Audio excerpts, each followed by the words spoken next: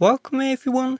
In order to connect a PS4 controller to your S23 Ultra, the first step is we're going to open up the settings, and then we're going to tap on connections, and then we're going to tap on Bluetooth.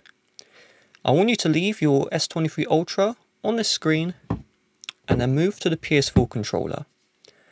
We're going to press and hold both the PlayStation button and the share button together, and we're just going to keep these two held down until we see this rapid blinking on the controller. So rapid like this. Now go back to the S23 Ultra and just tap on scan again, and now you should see the wireless controller show up. And so we're just going to tap on this, and then we're going to tap on pair, and you can see the PS4 has been successfully connected.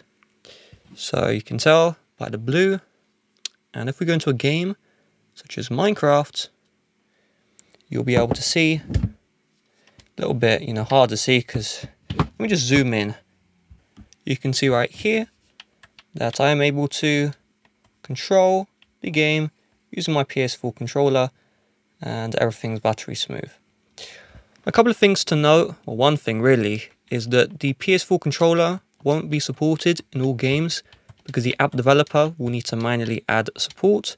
So if the controller isn't working in one game, then you may need to just try another. With that being said, if you'd like to help support the channel, please do check the description. Bye bye.